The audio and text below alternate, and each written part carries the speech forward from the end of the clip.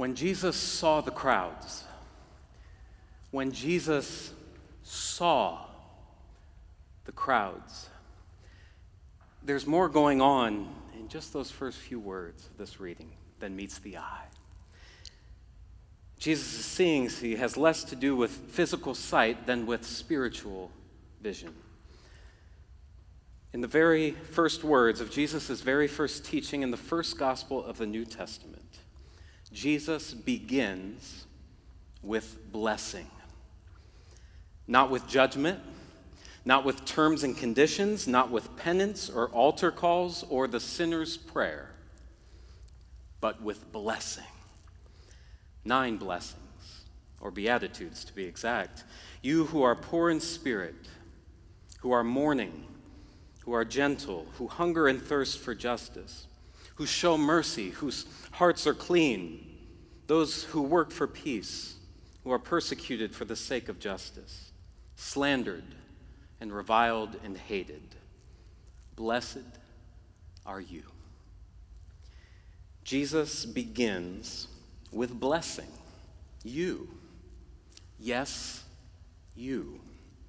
You whom the world disqualifies, dismisses, and disenfranchises. You are near and dear to the heart of God. You are seen, you are loved, you are blessed. This is yours and everyone else's God-given identity, and it's a gift given without condition or measure. Beginning there, some popular ways that these blessings of Jesus have been understood are decisively challenged. These Beatitudes are not greeting cards. They are not sentimental. Even that word blessing has become so bland that it's lost a lot of its meaning, or worse, is just equated with material wealth and success. Hashtag blessed, anyone? These blessings are filled with real hope, though, for those with little or none. But they are not Band-Aids either. Hope, after all, is not a sedative, but something that gets us moving again, gets us ready and willing to face life's inevitable fears and failures with courage and grace. For those here among us this morning who find themselves among those whom Jesus names, I hope you really hear this today. Blessed are you. These blessings of Jesus are also not a to-do list. As the Reverend Debbie Thomas says, they are not suggestions or instructions, commandments or quid pro quos. There is nothing transactional about them, nothing that smacks of a should, a must, or an ought. It is emphatically not the case that if I try very hard to be poorer, sadder, meeker, hungrier, thirstier, pure, more peaceable, or more persecuted than I am right now, that God will like, love, reward, or appreciate me more than God does already. These blessings of Jesus are not permission slips for passivity. To use Jesus' teachings about sorrow and meekness and poverty and persecution to keep oppressed people oppressed is to distort his words and really to render them monstrous. There is nothing in the Beatitudes that excuses injustice, nothing that relativizes abuse, nothing that frees us to tell suffering people that their suffering is somehow God-ordained and redemptive. Nothing. And finally, these blessings of Jesus are not pie in the sky.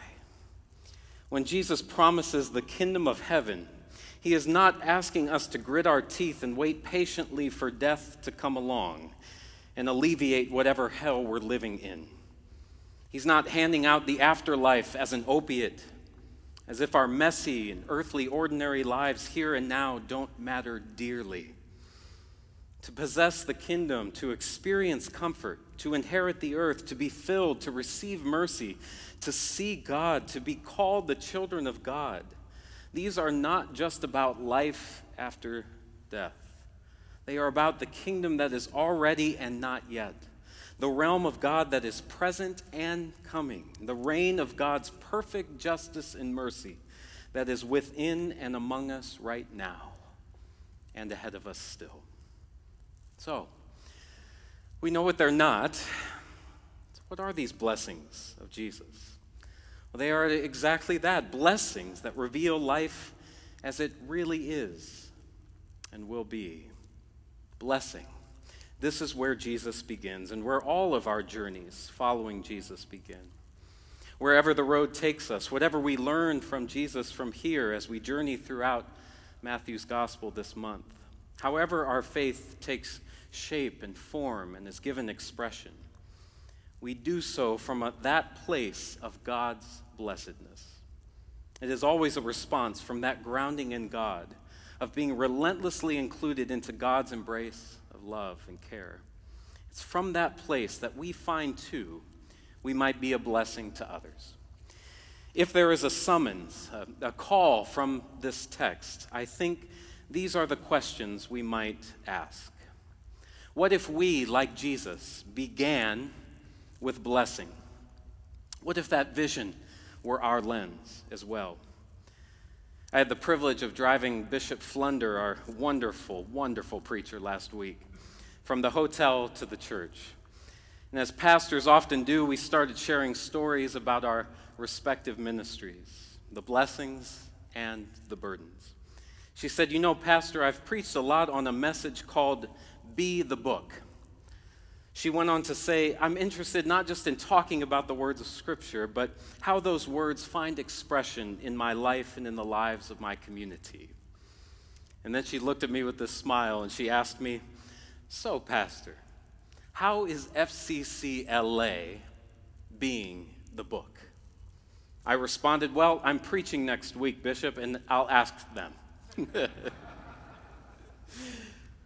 How are we the blessing of God in the lives of others?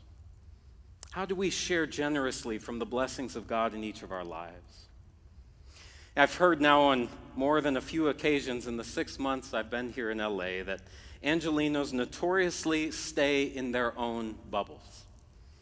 Whether because of the relentless traffic or having just what we need on our own block, we tend not to venture out often, so I'm told. But when we do, like the 8,000 or so that did during last week's count of those experiencing homelessness, we are quickly confronted with the realities of disturbing social inequities and staggering inequality and suffering in our city. Nita Leleveld, a columnist with the LA Times, endeavored to do more than just count last week. She told of a story this week in the Times about Patty, who holds a sign daily on the northbound ramp to the 101. Nita, after months of driving past her, forgetting about her as soon as she hit her left blinker, finally ventured to her on foot. She asked her, "What would bring immediate comfort while you wait for housing?" Patty responded, "Well, a soft blanket, a Subway gift card, and a TARP card to get me to Burbank to this place that has hot showers." It was in that intimate exchange that the scope of the crisis finally hit Nita and the massive changes that need to happen on an institutional level: housing and jobs, access to affordable treatment for addiction and mental illness. Indeed, as Desmond Tutu so simply reminds, there comes a point where we need to stop just pulling people out of the river. We need to go upstream and find out why they're falling in.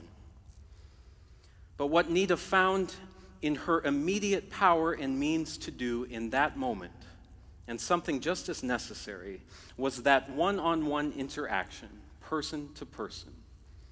She wrote, "I would argue that many experiencing homelessness desperately need basic human kindness, which we can offer as individuals while we work as a society to try to get them that much bigger aid.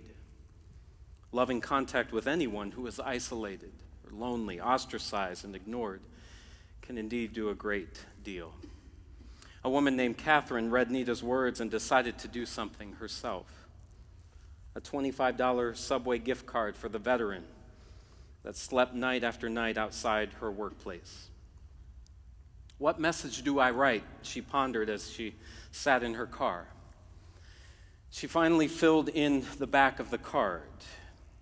To you. From the world.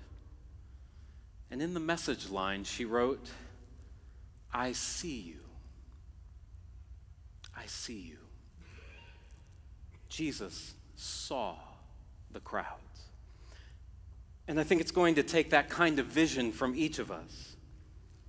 The obliteration of me and you, and us and them, once and for all, to that ever needed, ever vital collective we. Always we. That's the language of beatitude. That's the shift that could change it all. I am not fully well until you are fully well. None of us is truly free until everyone is free. Henry Nouwen, in his book, The Wounded Healer, writes, Jesus' appearance in our midst has made it undeniably clear that changing the human heart and changing human society are not separate tasks, but are interconnected as the two beams of the cross. Jesus was a revolutionary since he did not offer an ideology, but himself. He was also a mystic who did not use his intimate relationship with God to avoid social evils of his time, but shocked his milieu to the point of being executed as a rebel. Jesus, says Nouwen, remains for us a path to liberation and freedom. Beyond a rediscovery of the radical, revolutionary Beatitudes for me this week was what surrounded them, what bookended them in both Matthew chapter 4 and Matthew 8, when Jesus' first sermon ends. The story is essentially the same. Jesus traveled throughout the Galilee, proclaiming the kingdom of God and healing all who were brought to him. In other words, action surrounds Jesus' words. His vocation, his life was a beatitude for the world. He became the book, writing each word, each line, each chapter with his life. What story do our lives tell? How might our words and lives bless others? Might we find ways to be a little kinder than necessary? Be generous even with our smiles, or where we're willing simply to look and fix our eyes, to see with a spiritual vision, to ask of the nameless thousands whose names are known and beloved to God. What's your name? What is your story? Tell me about your family. What would bring immediate comfort to you right now? I see you. How might God be asking us to be more generous, with whom we're willing to include because we've been included by God? How might we examine how our own comfort and social positions keep us from seeing the divine in others? One might call these the ultimate questions that bring meaning and purpose to our lives, and they are.